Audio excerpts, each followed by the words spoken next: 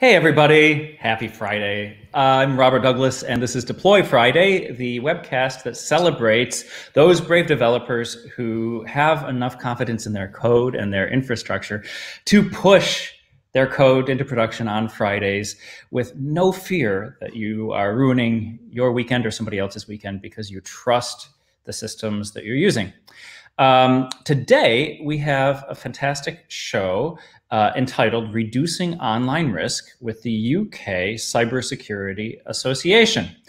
And with me today to talk about these things, although I see one of our guests has just made a hasty exit. Welcome back, Lisa. We have Lisa Ventura, who's actually the founder of the UK Cybersecurity Association, and Chris Windley, who I understand is the chief operating officer of that association. So before we get into it, this is the second episode kind of in a series about cybersecurity. My goal in shining this light on cybersecurity is that everybody understands what the risks actually are in the world and what is being done about them and how to frame your thinking when assessing risks and looking for solutions in that space. With that said, I would like to turn it over to our guests, to my guests, to introduce themselves. So welcome, Lisa. Welcome, Chris. Lisa, let's start with you. Who are you? Where are you? What do you do? And we're going to get to the question about your organization later, about why you founded it, but at least tell us when you founded it. Hi, so I'm Lisa. I'm the co-director and founder of the UK Cybersecurity Association, and I've been within the cybersecurity industry since 2009. And I also do a lot of work to champion women in cyber, equality and diversity, and skills training and education. Those topics within the industry are very close to my heart. And I also do a lot of work around the current threat landscape and looking at what's going on, what the trends are, the rise in phishing, ransomware, which has been huge this year. So that's me. And when did you found your association? We opened our doors for membership just a couple of months ago, but it's actually been in the making for a number of years. So I actually first had the idea for it as far back as 2012. But I've been involved in lots of other work and projects, and also doubling up, which I still do today as a carer for my father who's been in ill health. So time's been at a premium to focus on it. But I first registered all the social media channels and got the website up and running around 2014, 2015, registered the company for it in 2019, and officially opened a couple of months ago. Amazing. And we're going to learn all about what your mission is and what you do. But let's meet Chris first. Chris, who are you? Where are you? What do you do? And what's your connection to cybersecurity? Yep. Good afternoon. My name's Chris Windley. So actually, I'm the co-director and head of business development. Okay. Here I almost got it right. Yeah, it's fine. Just to be accurate, if you like. Yeah. So that's what I do. And so, like whistle stop tour, I'm an ex-Navy weapons engineer officer. So back then, fighting on the internet was basically electronic warfare, over radio waves. That's what we used to do back then. A career in information technology. Then I went about 5 years ago into a thing that we have over here called the GCHQ NCSC Cyber Accelerator. That's a place that we have over here for helping accelerate and scale up cybersecurity companies in the UK. Then also spent a couple of years with the police. That was when I met Lisa during 2019. In your role as a police officer? No, not as a police officer. Well, for your interest, what we were doing, we were rolling out things here that they call cyber resilience centres across the UK, right? This is not an accurate description, but it helps, I think, form an idea in your mind. It's sort of like 999 for cyber attack, and there's one of those in every police region in the UK. So Lisa and I met with that. I got her involved with the West Midlands Cyber Resilience Centre, actually, and we both sit on the advisory board for that. And then, you know, then we started a thing called Cybersecurity Valley together, and then the UK Cybersecurity Association, and that pretty well brings us up to date. Fantastic. What a whistle-stop tour. Thank you for that. So yeah. I want to get right into threat. Security is a response to threat. When threat is present, you are unsecure, you feel insecure, and there's danger. Threat is equivalent to danger, and the process of focusing on security is mitigating, removing, alleviating threat. But understanding the threat when it comes to information technology is terribly difficult.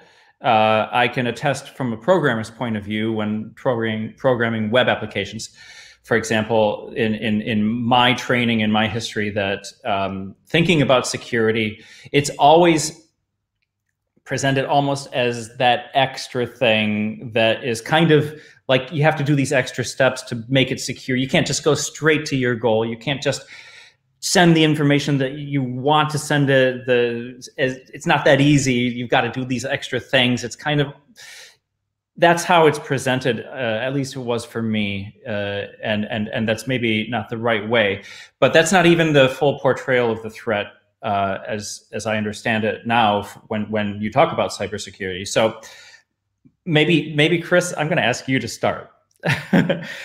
I want to know what the threat is.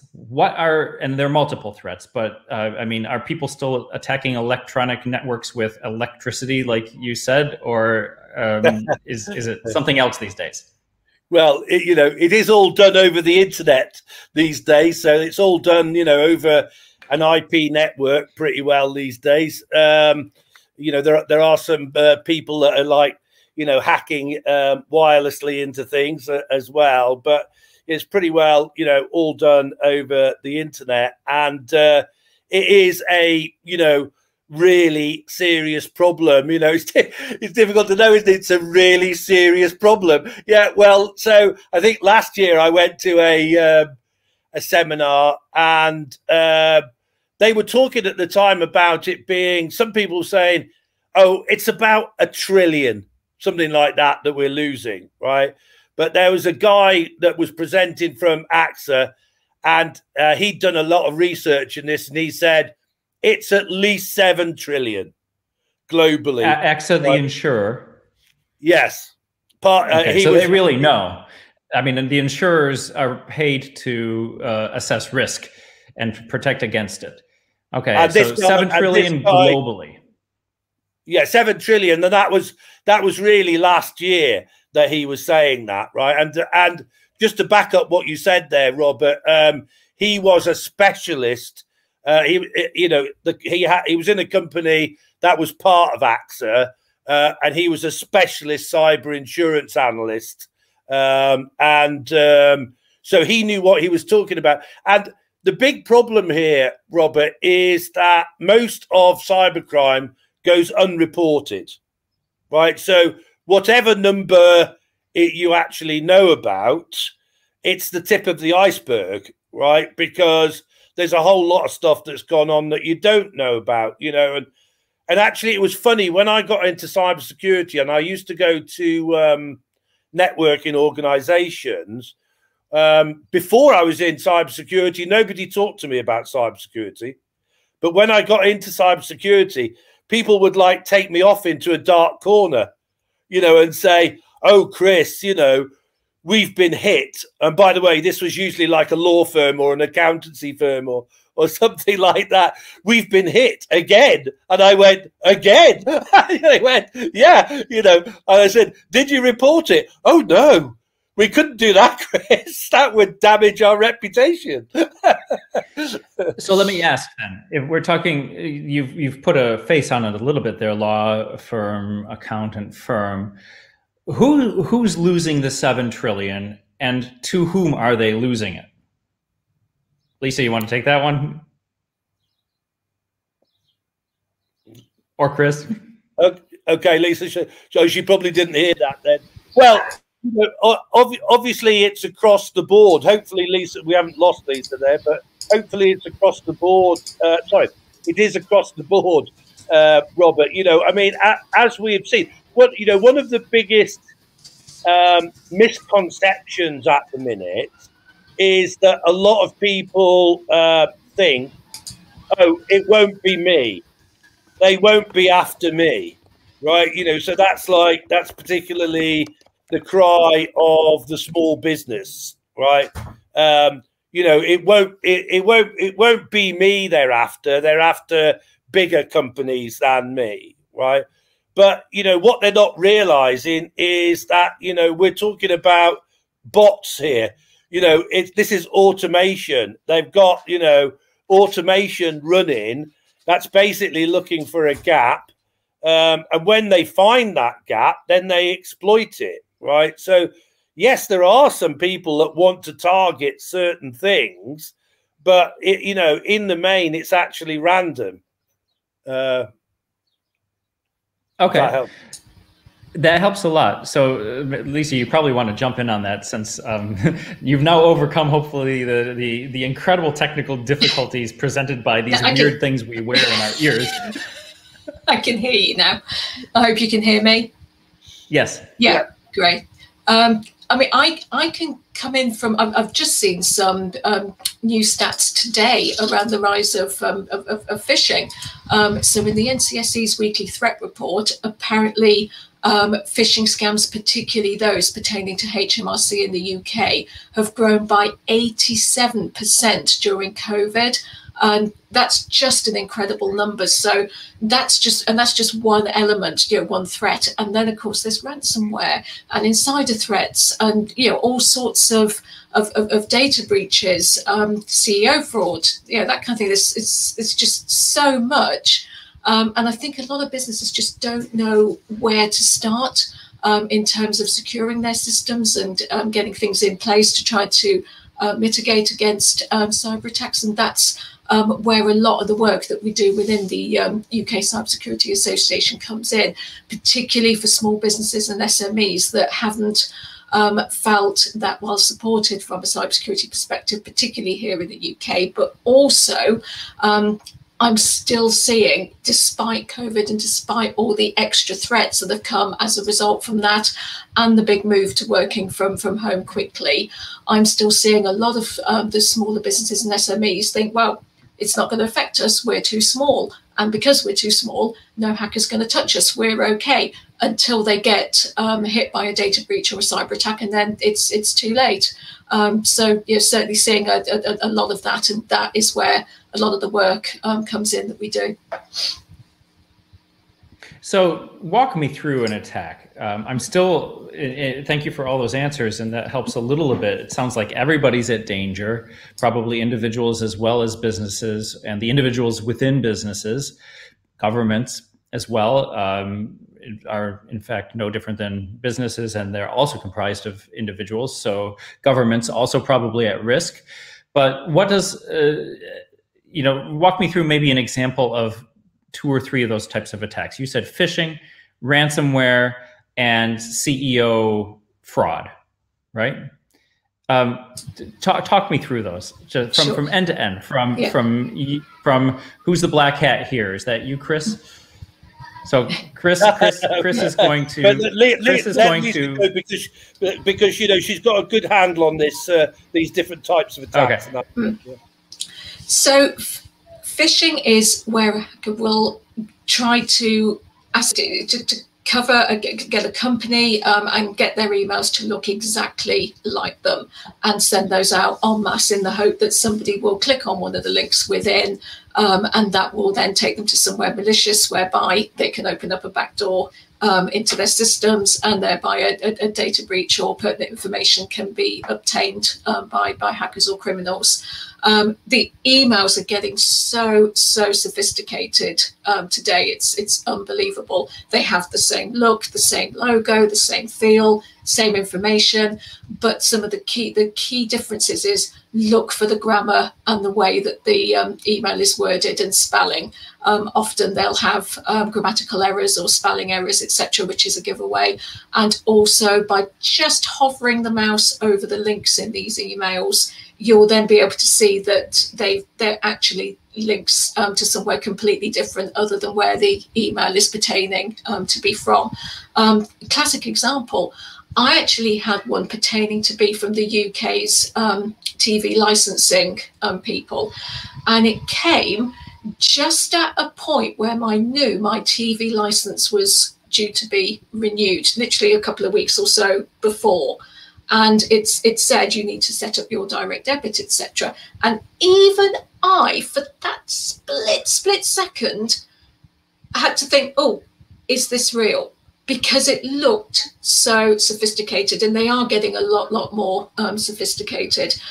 So that's an example of phishing. Chris, do you want to take ransomware, and I'll come back to CEO fraud? Well, yeah, I might. I've got something in my mind that I was just going to say to you. Actually, you know, I mean, I think it was about 2 years ago that the chief technical officer of the National Cybersecurity Centre published a blog about how he'd nearly been caught himself, right? And that was because he got, if you've ever seen this one, I don't know what the name is for it, Lisa, but you know, the one where you get an email from your boss or something, right? And he basically says, "Oh God, can you? I've forgotten to do the shopping. Can you just pop out and do X, Y, and Z?" Right?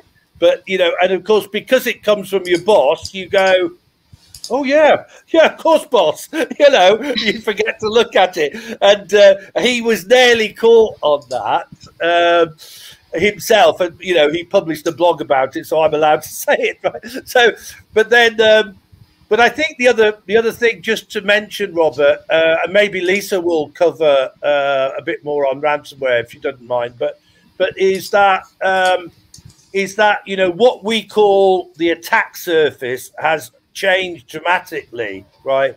We used to talk about trying to protect 6 million SMEs in the UK.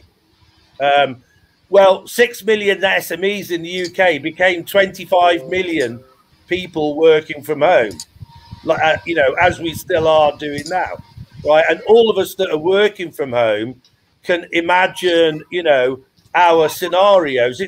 And the thing is, it's not rocket science, is it? We've all got a broadband coming into our home. We've all got a router with Wi-Fi, probably, right? And we've all got a device attached to that router, right? Not really rocket science, right? I mean, the other thing that any hacker would know straight away is that probably the router is still in default configuration. In other words, the password hasn't been changed on it from the manufacturer default setting, right? Everybody panics now at this point, right? Trying to think whether or not they've actually changed the configuration on their router. So, you know, not even to mention that, you know, maybe a pure password protection on a device that's always on and always there and never touched is probably not very much protection at all. You can brute force that at a snail's pace and still get in. Well, yeah, exactly. I mean, we can, if you want to, go down the password route, but you know, yeah, you know, that's right. You know, everybody still names it after their cat or their dog, don't they? Anyway, even if they changed it from the default configuration, yeah. So I don't know that I went off at a bit of a tangent there, but it's very important to understand this. But you know, and Lisa actually talks about again, I won't really do it, but talks about the point where we all go back into the office, right? But, you know, if I deal with the bit, if you like, where we all went out of the office and worked from home, right? We are all extremely vulnerable, and the supply chains are extremely vulnerable, you know, because of that complete change in as I say, what we call the attack surface really has completely changed globally, you know. So I don't know whether that's a point for you to come in there, Lisa, with if you want to go. Totally helpful. Let's come back though to the ransomware example, so that we've got a contrast to the phishing. Yeah, so with ransomware, it tends to be more of a form of malware that will encrypt somebody's files, and then a hacker or attacker will demand a ransom from the victim to restore access to data upon receiving some sort of payment. And often many users will be given instructions for how to pay a fee to get a decryption key to unlock their systems. And the cost can range from a few $100s to thousands, and it's often demanded to cyber criminals in things like Bitcoin. And I don't know if you recall the WannaCry cyber attack that went around the world. That was a ransomware attack that originated on some older NHS systems in the UK. So it is a massive, massive problem, and more organizations than ever are being targeted in this way. Just recently, we've had Colonial Pipeline, for example, and lots of other bigger ones, and they actually have the potential to disrupt systems enough that if they were, as Colonial Pipeline, part of the critical national infrastructure, they can cause significant disruption with those systems being down. There's insurance that you can get against this, but there's a lot of talk within the industry about whether people affected should actually pay the ransoms, and whether insurance should even cover those ransoms and what happens. So it's really a big talking point within the industry at the moment. And I think, Chris, you actually alluded to CEO fraud, where somebody, if I understand, Lisa, what you were going to go for with that, where somebody spoofs being somebody. Yeah. It's more general than that. CEO is easy, but it can be anybody. It can be your best friend, it can be your spouse, it could be your children. You know, hey, dad, right? It comes in, it's a form of social engineering, and it comes in under the pretense of being somebody you know, asking for something plausible in that context that involves something that is not good for you, like sending money. Absolutely. Yeah. I was just going to say, Lisa, that, so Robert, we're working at the minute on, I don't know whether you know, but we're working on cyber documentaries with ITN and BBC. And the ITN one launches in September, right? But here was a funny thing, right? Was I to protect the innocent, I will just change things slightly here, right? But there was a person, you know, that we didn't used to hear an awful lot from on the production team, right? And then one weekend, Lisa and I got this like panic email. I need to speak to you. We were like, okay, it's like, you know, the weekend or whatever, you know, what is going on now? Well, what was going on was he was selling his house and buying another house, right? And he got basically an email which purported to be from his solicitor, basically saying, transfer the £10,000 deposit now. Right, and which, you know, I think he would admit that had he not been working on a cyber security documentary with us, he probably would have been caught, you know, because they got him at exactly the right time, right? With so exactly the right let's thing. pull that apart a bit, because this is actually one of the things that interests me very much about the whole field. So, in both Lisa's case and this case, whether it was coincidental in Lisa's case or not, the timing was so precise that it's almost spooky, almost like somebody knows something more than they should. We could, you know, as a skeptic, as a cynic, we could think maybe the organization that you know, sends out Lisa's television or radio bill or whatever that was, maybe they're leaking data somehow. Maybe somebody was actually able to, for example, come upon renewal dates and knew exactly when to send that. It's not implausible. And maybe, in this case, somebody clearly knew that this, some of the solicitor had been probably hacked. That's the only plausible explanation in that second case, is that the solicitor was leaking information somehow so that the people knew their client list to target. That's the only way that they could have known. In that case, Robert, we're pretty sure that they were already in the network and they were monitoring all the emails, right? So they'd already hacked into the email system. They were literally watching all the emails go backwards and forwards, and that is how they sent an email at exactly the right time, saying exactly the right thing, right? And this is again my point here is sorry to interrupt, but I think this is a really important point, is that the visible security incident that you mentioned, Chris, and possibly also in your case, Lisa, was not actually the original security breach to begin with. There was already a breach that led to the second breach. And I think from what I've understood about reading about other attacks, it's often a succession of breaking a perimeter and then moving beyond that and breaking another perimeter and moving beyond that, which is, why it's very interesting that you mentioned the home routers. And I understand that actually percentage-wise, a huge number of home wireless routers are in fact hacked, which means that ostensibly a sophisticated attacker could know on any of those routers pretty much everything they would need to about the traffic going in and out of that. They would know, for example, who's looking at what websites at what time of day. Some of the texts, possibly emails, might be going in and out unencrypted altogether. They could just read them in plain text. So it's pretty terrifying. So one thing that I'm still trying to understand, though, is we've talked a lot about the human attack surface, the social engineering aspect. The social engineering of getting an email that looks credible, but having a link that's malicious, or having also, again, an email makes me think email should just go away and that we'd be better off for it. I've had that thought before.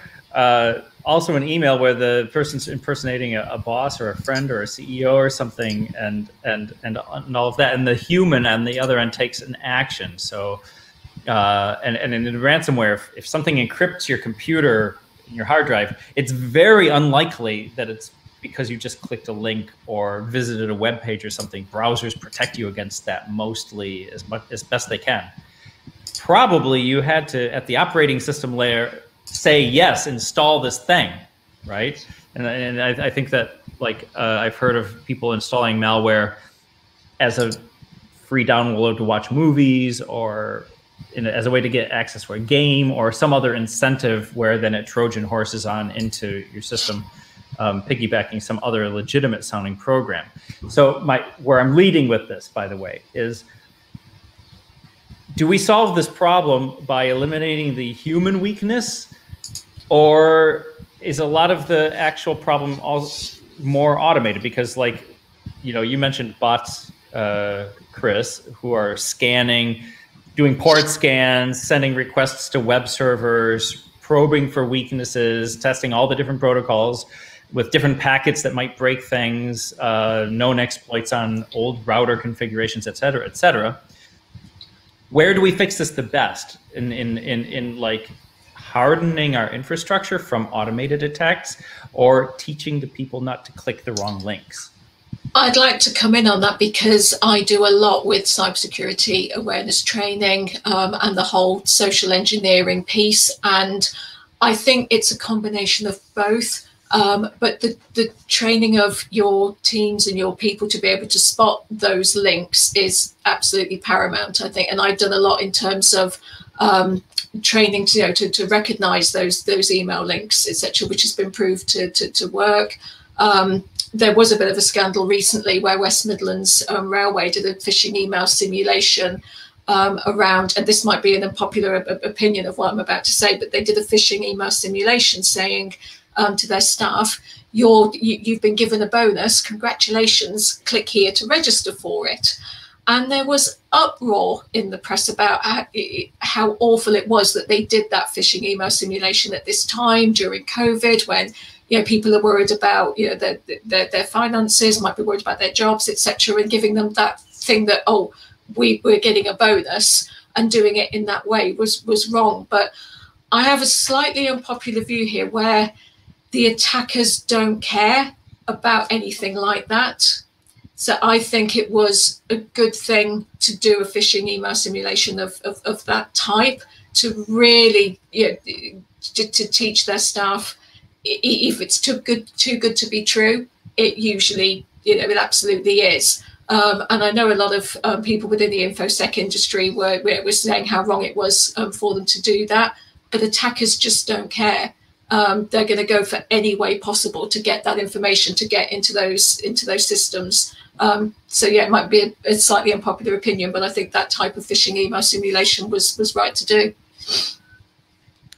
Excellent. Okay, so hopefully we've spent some time establishing the types of threats and the level of threat and the value of the assets being attacked. 7 trillion, according to the insurers. What is the UK Cybersecurity Association doing about it? So we exist through our membership to do several things. Our objectives is to really raise the awareness of the growing cyber threat and what to do, and provide as much help and information as possible around all those different threats. But also we exist to try to inspire the next generation to consider careers in cybersecurity, because there's a huge cyber skills gap, for example. So we're always looking to bring as many different people from diverse backgrounds and the younger generation into careers in cyber. So those are our two main objectives. And through our membership and our different working groups that all our members are involved in, those are the main areas that we're focused on. We have a focus as well on supporting, as I said earlier, those small businesses and SMEs that have traditionally felt that they've not been as well supported or had as much information out there. And also, one of our big projects is to try and demystify the language and the jargon and all of that that's out there. That's a common thing that we've heard, is that a lot of what is out there and the information that's out there is full of acronyms, DDoS this and so on, and that really confuses a lot of people, especially in those smaller businesses, and thus they switch off from it, and thus they think, we don't need to bother with it, we're not going to get hit, or we don't understand the information. So I'm sure Chris will be able to add to this as well, but that's certainly something that we're going to be looking at doing. Is we're not sure what the message is yet. We're still working on that message, and as I said, we are quite new, but it's certainly something that we want to focus on in the coming months.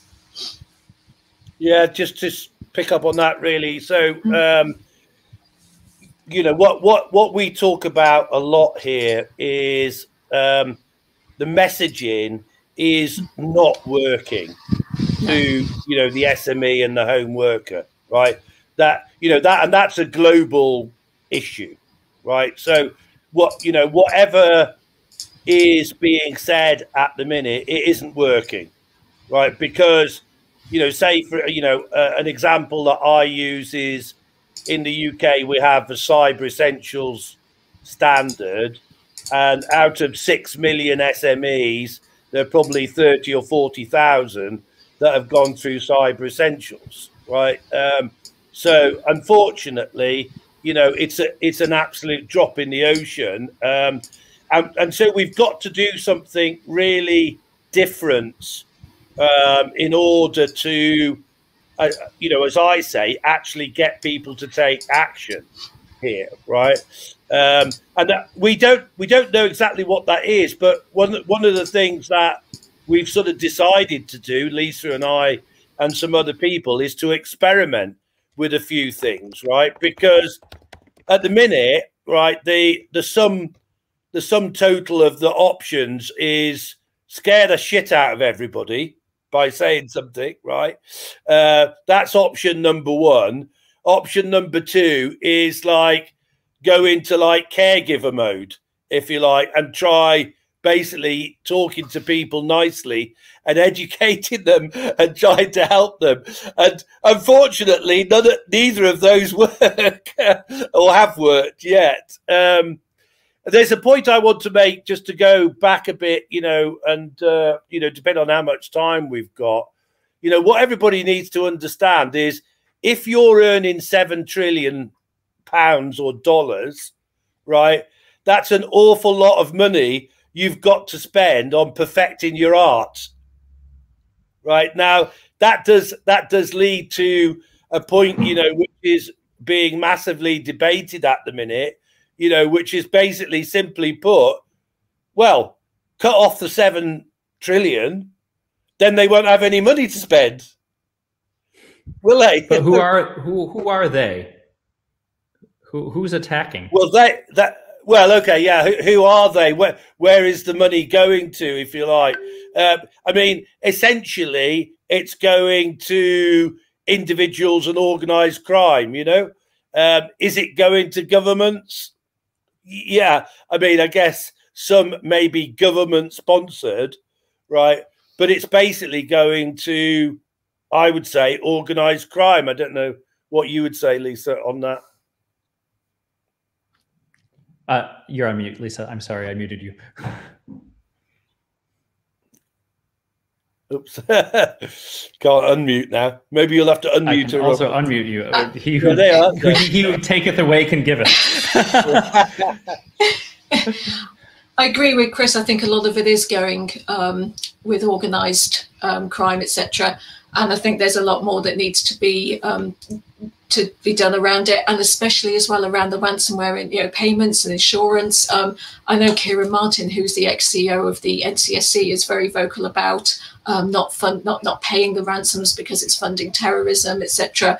But then when you're literally held to ransom with all your files and everything encrypted as a small business, and you want to get up and running very quickly, what do you do? It's very much a catch-22 situation, and I don't think the answer's sort of there yet as to whether you should pay, shouldn't pay, whether insurance will cover it. There's still a lot of work that needs to be done in that area. Okay, so let's go back to the UK Cybersecurity Association. I understood that you've got working groups based on different topics, and that your member supported. Both individuals and companies of different sizes can join. I got that from your website. What's the working rhythm? What's the actual, you know, what do I do as a member? You know, what's my participation level? Is it mostly broadcast, like you're giving me materials? Am I attending seminars? Am I talking to other peers? What's it like for me once I'm in? Yeah. Once you join to be a member, it's very much around that. So we have, for example, our first one-day summit event next week, where all our members can meet, interact, talk about the latest threat developments, what's going on in the cybersecurity space, etc. We've also got a lot of talks around cybersecurity from a global perspective, and the scourge of ransomware are the two key themes. We also have a program of networking events, all virtual due to COVID at the moment. Our working groups, where all our different project work will take place, that's shaped but from feedback from our members who are involved in 4 key areas at the moment. So we have a working group for women in cyber, for equality and diversity, for skills training and education, and Chris heads up our military and veterans group. But we're also looking at launching a group for CISOs, and Chris can talk a little bit more about that. And CISO, Chief Information Security Officers.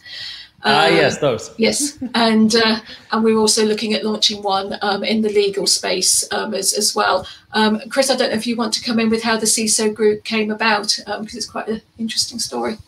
Well, yes. Now that we know what a CISO is, you probably wouldn't want to be a CISO at the minute, no. Right? Because you're probably not getting a lot of sleep, right? Because you know, you could be attacked any minute, and you may not be able to persuade your bosses and your company that they need to spend a little bit more on cybersecurity, which would make you even more nervous. And actually, the reality is that CISOs jump around a lot at the minute. And I don't think there's any mistake in why they jump around, right? Because it's a bit of a Russian roulette game at the minute. You know, you don't really want to be, or is it that bomb game, whatever that's called? You know, you don't want to be holding the bomb, if you like, when it all goes off. Yeah. So we had when we opened, we had a number of CISOs join us, which we were very happy to have them join. But we spent some time talking to them and saying, why have you joined? And they basically said, well, at the minute, we can't find anywhere else that we really want to be. You know, there's no other CISO group that we want to be. So we thought we'd give you a try. And we said, okay, and like, what would you want out of a CISO group then? And so they started to tell us. And, you know, some of the things that they want, which has been a common theme actually across all of our working groups, is that they want a safe space to communicate, right? They want to be able to talk under, I don't know if everybody knows what I mean, but Chatham House rules, which basically means, you know, what gets said in the room stays in the room. And they want support. And, you know, I mean, that could be all sorts of support.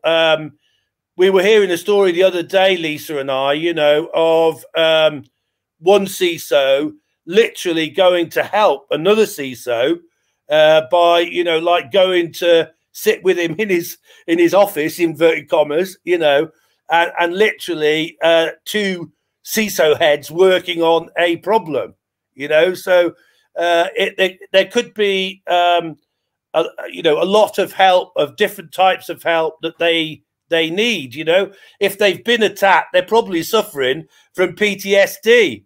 I don't know if that sounds a bit mad, but they probably are, you know, suffering from PTSD. So they probably need some, you know, counselling about that. So it's a heck of a job at the minute, and we are well on the way now, actually, to providing a global CISO group. There's probably about 15 or 20 to start that group, if you like, already.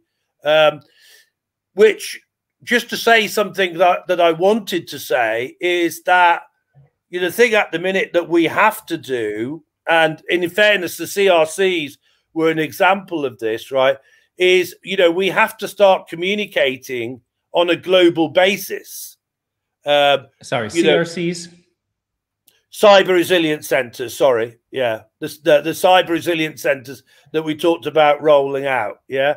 You know, the cyber resilience centers were set up, one in each police region in the UK, to coordinate with themselves and with GCHQ, NCSC, etc., right, in order to actually track down the cyber criminals, right? Now that, you know, that was a national initiative, or is a national initiative, right? That's great, but we need global initiatives, and we need to communicate globally, right?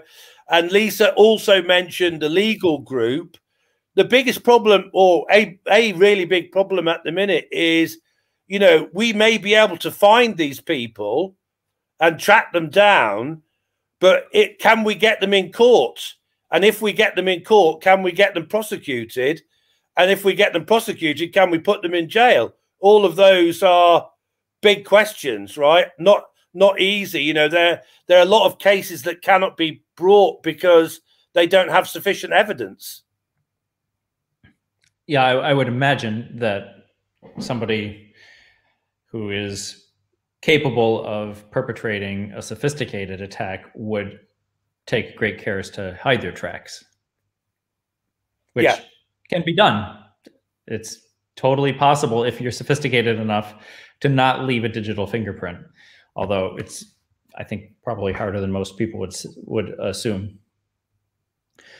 So about your organization then, how many people are involved from like the, you know, operations and staff and all of that? Well, how big's the actual company? We are run by an advisory board. Chris and I are the two main ones at the moment, but we're just recruiting for 4 other positions. So we're looking for somebody to help with marketing, coordination with all our partners, to help with events, and a bit more on the operational side. And we have a membership and administration manager that deals with all that side of things when members want to come in. So we're already growing quite quickly and have that need to get those different departments together. And also Chris does a lot in terms of the networking and the business development, prospecting, and talking to members once they've joined. We hold an onboarding call with every one of them to say, you know, how can we help and support you and make sure you get the most out of the membership. And the analogy that I always like to give, actually, funnily enough, goes back to my ex-husband, because I started out in cybersecurity from the entertainment industry back in 2009 when I joined his software development company. And even back then, when we joined some of our local entities like the Chamber of Commerce and the Federation of Small Businesses and other entities in our area as a young growing business, he would always say that we can't just expect to join and then that's it, and not interact with them and not you know, get as much as we can from them. And it's a two-way street. So rather than we've just joined and paid our membership fee, what we want to do is apply the same to the UK Cybersecurity Association. So we hold regular calls with our members. We have quarterly member briefing meetings where we'll feed back on all the work that we're doing, all that awareness raising stuff about the CISO group, the legal group, all of that, and really take their input and their feedback and shape this to be their association that we're for our members. So that's something that's really important to me. Okay, and how do you amass the expertise? Obviously, you're both experts yourselves, but in computers, 2 experts are just a small number of experts because the topic is so vast, right? And I just know that from, you know, my branch of software development that, you know, 2 people don't know everything. That's simply it. So how do you tap into the needed level of expertise to address and educate so many different types of attacks, so many different types of stakeholders? And that's exactly where our advisory board comes in. So they're based all over the world with different areas of expertise. So, for example, Professor Lisa Short is expert in cryptocurrency and blockchain and those different areas. We have Simon Newham that heads up the Police Digital Security Centre, and he's got a good all-round knowledge of all the different threat landscapes. That's how we've shaped our development. So our advisory board of 8 to 12 experts from all over the world, as you know, from even Australia, the States, from Canada, etc. And we all come together once a month to shape the development of the association. Chris, I don't know if you want to add anything in there. Well, you know, it's very interesting actually, and I know Lisa would agree with me here, is that, you know, we have added to our advisory board very carefully, right? Because Lisa and I don't trust people easily, actually, either of us, right? So, you know, we tend to do things carefully, but, you know, it has to be said that the right people seem to appear at the right time so far, don't they, Lisa? You know, that's true of our advisory board, and it's true of, you know, just today we had an instance of somebody contacting us, you know, that had become available and that. And Lisa and I both said, well, wow, that was great timing, wasn't it? You know, so, yeah, we are, you know, we're not having any trouble. It's interesting, actually, Robert, you say it, because just today I was thinking, and I haven't even said this to Lisa, right, but I was thinking that, you know, we ought to have probably a couple more people who are more technical cyber experts around, us, you know. Now, we know lots of them, right? But we haven't really we haven't reached out to them at the minute. We've, you know, it's been more a like commercial and strategy exercise than it has been a technical exercise, you know. But I just can see that happening, you know, where we do need to get some more. Well, actually, I say that, you know, we just had Pete Ruzinski join our advisory board as our first technical advisor. Now I think about it, didn't we, Lisa? Yeah, we did. Yeah, it's interesting. I don't know who that is. No. But if you look at it, if you go and look at the advisory board, right?